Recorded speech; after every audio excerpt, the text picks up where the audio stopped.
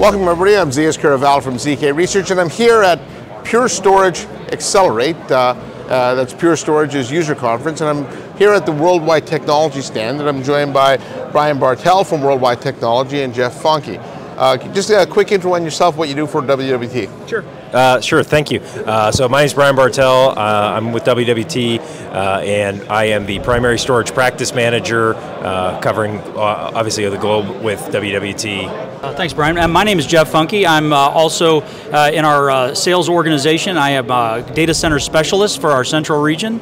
I've been around Worldwide about 23 years and have been involved in the storage business for 20 of those years. So thanks for having us. And you guys have been working with Pure for quite a while, right? Oh yeah, we've been Partner of the Year probably the last 5 years in various fashions. So this year, Worldwide, excited to announce that Worldwide is the Worldwide Partner of the Year. Yeah, so. Yeah. And I'm looking forward to this discussion. It's an exciting space right now. Yeah. So I'll start with you, Brian.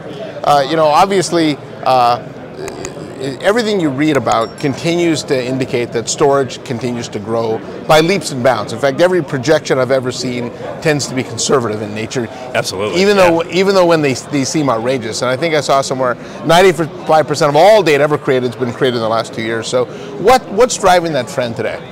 Yeah, I mean, I think a couple things drive that trend. One is just the explosion of where we're collecting data, right? There's sensors and all kinds of different aspects of things that generate data, right? So there's a massive increase in the amount of things that are actually creating data, and then obviously there's the issue of people not necessarily wanting to throw things away. So a lot of data gets created. A lot of times that data is used for a short period of time, and people don't necessarily want to get rid of the data, right? So we have data that's getting generated, data that's not getting thrown away. Obviously, it's a huge hockey stick effect, and we continue to see massive data increases.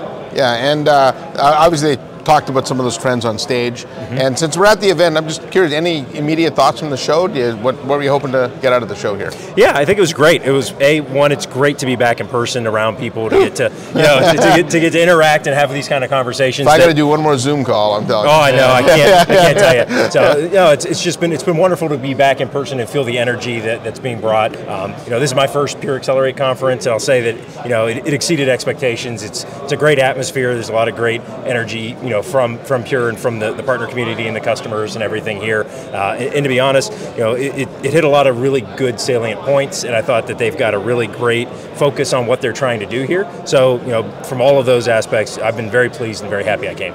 Yeah, and how about you, Jeff? Yeah, no, I think I'm super excited to see Pure build out their portfolio, and now it's at a point, and it's an inflection point where we definitely, hey Mike, how's it going? No, we can definitely dig into use cases that we never would have been able to use Pure with, right? So their new E platform, they announced FlashBlade E earlier this year. We've got FlashArray E now to really complete that archival type storage footprint. The exciting new announcements around Sapphire Rapids and the increase in performance, the security things that they're doing, just leading the edge and and carrying through with the promises they make their customers. I think it's really exciting, and I'm with you. There's a really close crossing of where that disk could potentially be dead in the next few years, and Pure's leading the way in that. So. Yeah, well, let's talk about that, Brian. I know you've been in storage a long time. Yep. If you watch Charlie Giancarlo, their CEO's keynote, he talked about that, right? That flash is really starting to eat away at disk. It's been viewed as too expensive, but the price points are coming down. Yeah. What are some of the emerging use cases for flash now? Because it's not just your traditional hot storage now, right? Yeah. Flash, when it initially came out, everybody thought let's find the things that really need the performance of flash, right? That was a lot of what generated where the adoption was. As the price and the technology changes and the price comes down, it becomes a more cost-effective price point that closely aligns to storage or to disk, like actual spinning disk. That helps bring open up the markets and opens up the things like long-term archive and just different types of storage that maybe doesn't need the performance, but could definitely needs to be online and could use a more cost-effective mechanism that for now disk has been the space for that. Yeah, I know one of the trends that Giancarlo has talked about since his arrival, actually as CEO of I think a few years now, is artificial intelligence. How does flash enable AI? Yeah, so it helps and it allows you to do all kinds of different things. It allows the high performance. The AI generates a lot of performant needs, and you got to get access the data and do a lot of computational things. So it allows high performance storage, and flash is really the mechanism to allow that to happen. Yeah, in fact, one of the trends that Giancarlo and I talked about when we first started was, in order for AI to work, you need three things: fast processors, fast storage, fast network. Yep. And if you look at network speeds, I mean, we're getting close to terabyte networking. On the processor side, I mean, you look at the performance of NVIDIA and GPUs that are through the roof, and the missing piece was storage. Yep. Right, and so flash storage and NVMe coming, I guess, really does that. And what about sustainability? That's another topic that I think is an underappreciated aspect of this transition to flash. Yeah, I think when it comes to the power and cooling and the way that the data centers operate, from a sustainability and an environmental standpoint, right? These kind of things, when you can reduce your footprint significantly, you can be more power effective, or, efficient. You could be more efficient around cooling, things of that nature. That's where flash is really kind of driving that change and that adoption, is in the space of making things more eco-friendly, but power, cooling, all of those things are becoming constraints for a lot of customers. This allows them to recover some of that data center space. Yeah, it's interesting too, because the footprint's so much smaller, it cools easier, and so you go from these massive traditional storage arrays of spinning disk, these smaller blades that hold the same amount of data, and that it's the whole concept of the more you buy, the more you save, right? Yeah, absolutely. That's exactly right. Absolutely. Yeah, very much. In fact, I think the storage footprint in data centers, the last data point I saw was about 25% of all data center space is storage. Yeah. Right. So if you can consolidate that down, I mean, just think of the massive amount of savings there is, right? So absolutely. Yeah. And then, and I'll let me go back to you, Jeff. So you talked about the great portfolio that Pure has together. Talk about the relationship Worldwide Technology has with Pure, and how you two work with customers to help them solve their problems. It's a great point, and I appreciate the question. Yeah. So I think when we partnered with Pure, they had been in the market for 4 or 5 years, and we spend a lot of time with enterprise class customers, right? So what we've seen over the last 5-6 years is those enterprise class customers are really starting to adopt Pure solutions. They love their block product. The fact that the portfolio is full, continue to grow right into FlashBlade, next generation QLC with the C platform, all the different things that they have.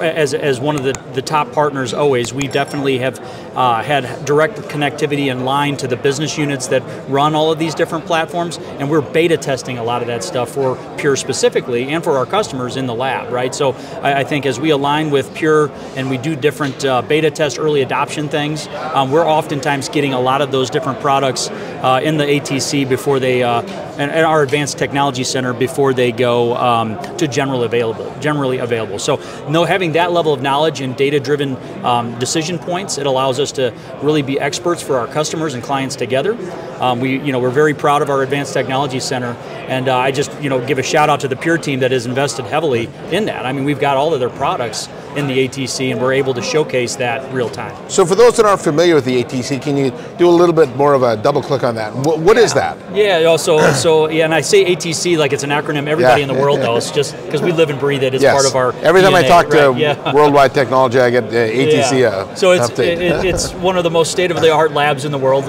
We've got 5 data centers in St. Louis. We've got a cloud-connected facility out via Equinix.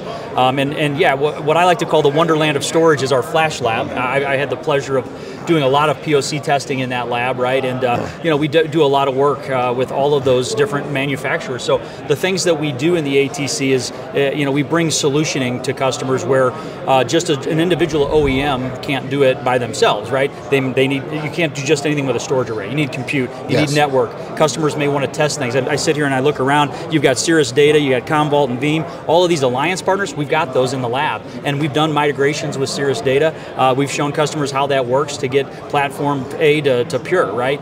All the alliance partnership on the data protection side.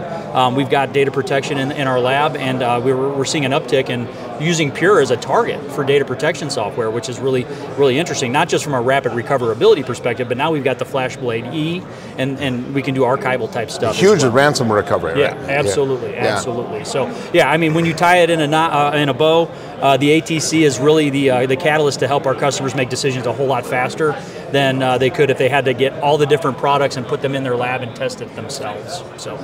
Yeah, and so I guess a good way to think about this is, historically, when you think about data centers, we would deploy things in racks. Everything was really siloed, and we had these almost turnkey systems, right?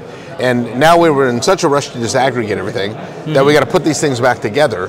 But none of this stuff's plug and play, right? No.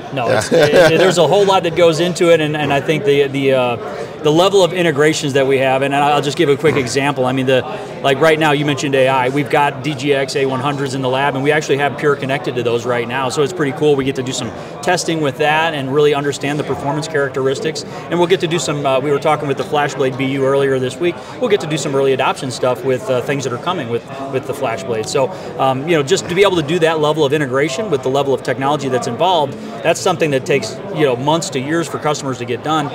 If we've already done it, we can help educate and enable those customers right out the gate with things we've done already.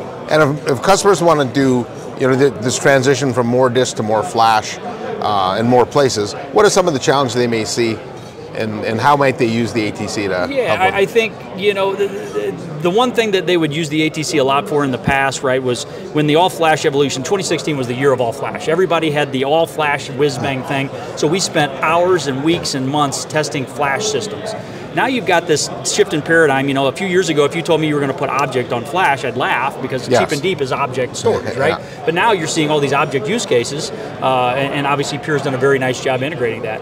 So I think at this point, the biggest use case for some of the less performant flash is being tested in the data protection space, right? So how can Pure's density help improve how much data you can put on a back-end storage array that's going through a software product like Commvault or Veeam or some of the other alliance partners. So that's a use case that we see a lot of testing happening. The one thing, they're at a price point comparison where Charlie mentioned this, 20 cents a gig for the new E platforms. Yeah, that's huge. It's pretty impressive. Yeah. And that's getting close to a point where if we can put that in the lab and stand it up against 2 spinning disk solutions and showcase how the TCO of having that in an all-flash footprint with the data reduction and all the things that you can do with it versus those spinning disks, I think that's really just going to add value to the customers that want to see it. So. Yeah, great. Now, if customers want to try the ATC out, do they actually have to go to St. Louis? No. And, I think that's the one thing that over the last few years we've taken a lot of time and pride in building and developing our WWT.com platform, right? So to me, that's the digitization of what's physically in St. Louis. If you go to WWT.com with your email address, simply your business email address, and sign up, you'll have access to all the labs that we have. The great things we're doing with Pure, self-launchable labs. You can spend time learning Ansible with Pure. You can spend time learning how Pure integrates with the various secondary products and the data protection providers. So so it's very much a virtual experience with labs and videos and an ecosystem of all the partnerships that you can launch these things on demand. All right, well, I can include the link below in the YouTube description, but it really is just WWT.com, right? It is, www.wwt.com. All right, well, Jeff, Brian, anything else you want to add? No, I think I appreciate the time today. Yeah, no, thank you very much. We appreciate it, and just happy to be here. No, thanks, and obviously you guys seems like you're everyone's partner of the year, so keep up the good work. Congratulations on that. Thank you. Yeah. Thank you. So on behalf of Jeff and Brian, I'm ZKast from ZK Research.